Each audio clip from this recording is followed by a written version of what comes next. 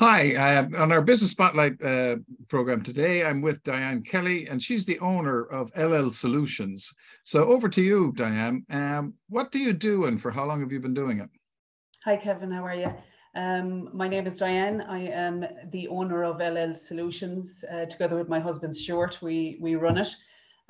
We look after tenanted properties nationwide, and we have been doing this for over 3 years, but have both been in the industry for over 25 years. So lots of experience. Fantastic, fantastic. And what makes you stand out from your competition, would you say?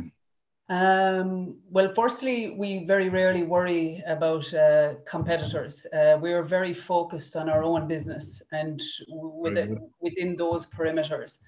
Part of our original plan on starting this business, which would be different from, I guess, other companies that would be similar to us, is we really concentrated on our engineers and trades on the road.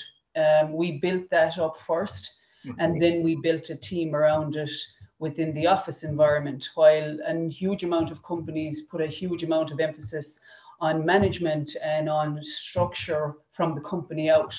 While for us, we felt for our structure, it was really important, and we really concentrated on getting the best team on the road that we could find.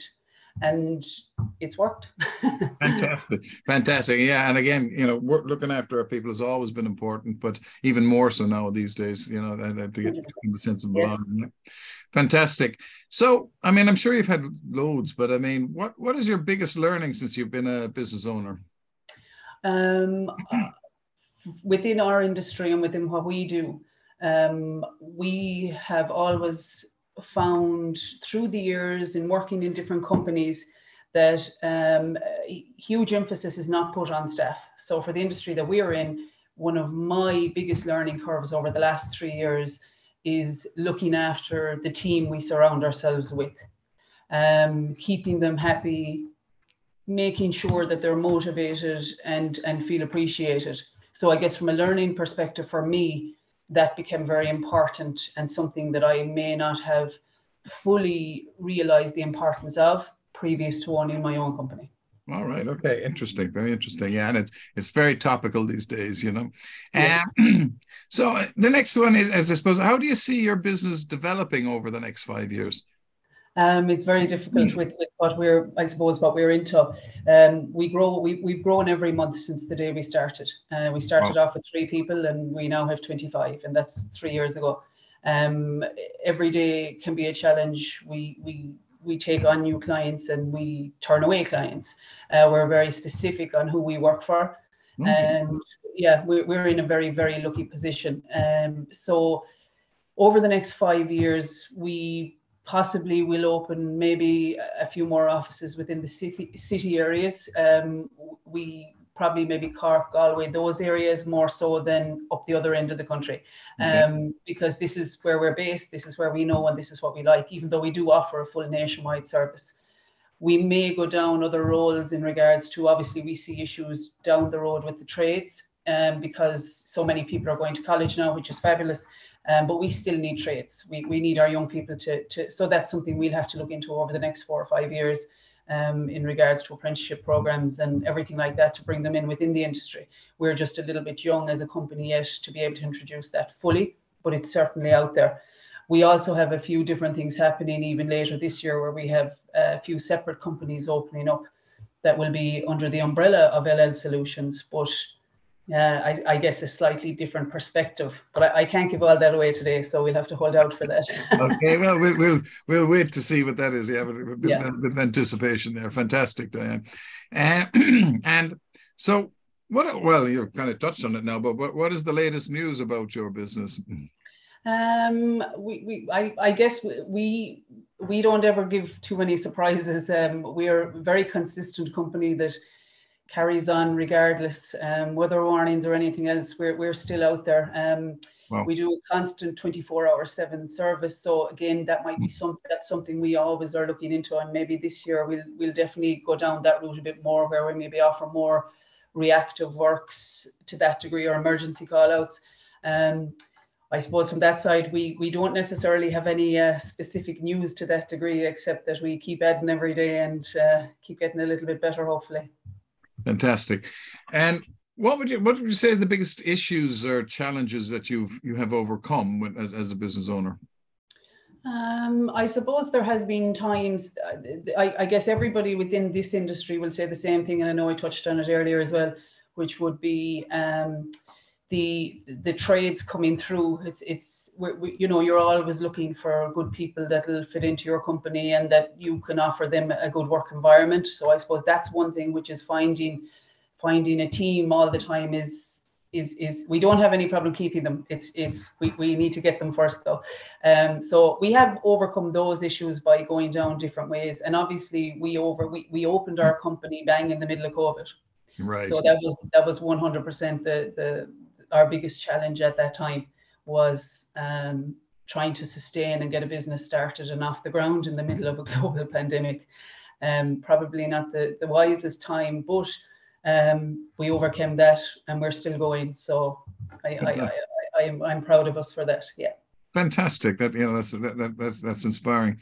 And again, I suppose I'm asking you, what is the most inspiring to you today? I mean, it's a broad question, I know, but what could be a load of things, but what was most? I can give a very simple answer on that. I walked in our office door this morning at 6 a.m. and as I did, about 3 foot of water gushed out against me. So we ourselves who do these things every day had a burst pipe on our ground floor this morning, and we have a group WhatsApp with all of our team on it, and I put a little message up saying I need help, and I had 8 people surrounding me within 14 minutes of sending that message. So I was quite inspired to have such an amazing team around me that landed over here at 6 a.m. this morning to help us out. So I can't be much more inspired than that. Fantastic. I hope it's all sorted out now. Yeah. It is. We're very quick movers. Fantastic. Okay. Yeah.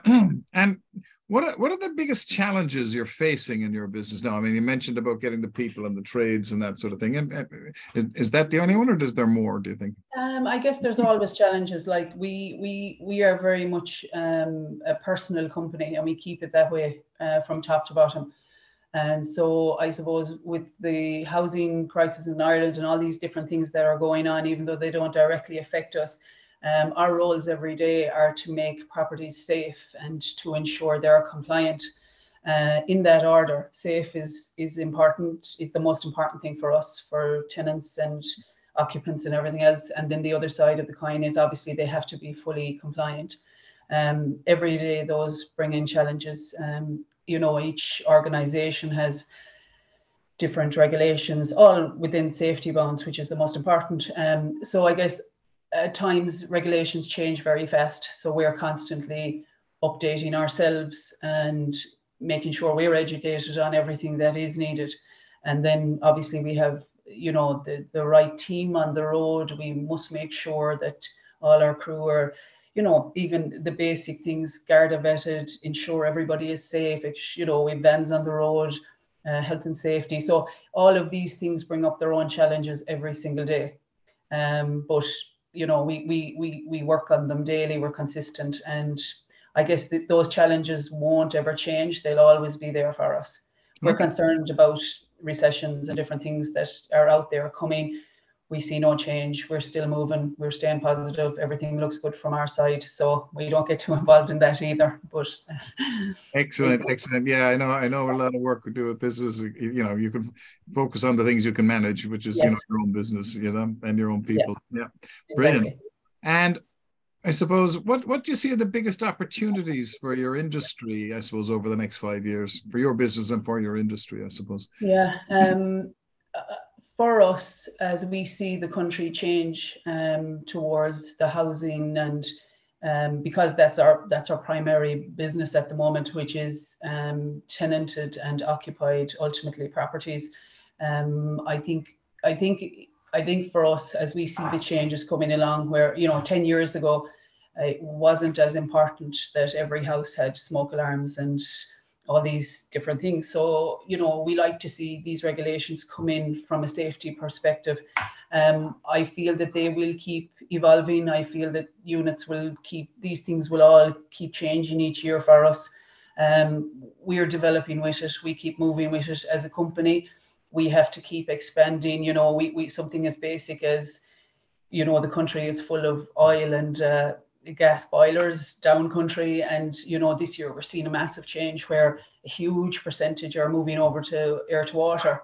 So these small things develop along. So something that wasn't important 2 years ago, which would be a pump specialist or, you know, somebody for these trades, was not as important because we didn't have those units, now is hugely important. Where we, so do we find people that are specified, or do we train who we have? So I guess we're right now in the middle of a transition where we're training a huge amount of our team to work on all the new things that are coming along each day. So that's where we keep moving to. I suppose every year we keep evolving as it moves along. Fantastic, Diane. Listen, it's been great talking to you today, and I'm sure our people viewing this can learn a bit from what your experiences. So listen, that's great. Thanks again. Super. Thanks, Kevin.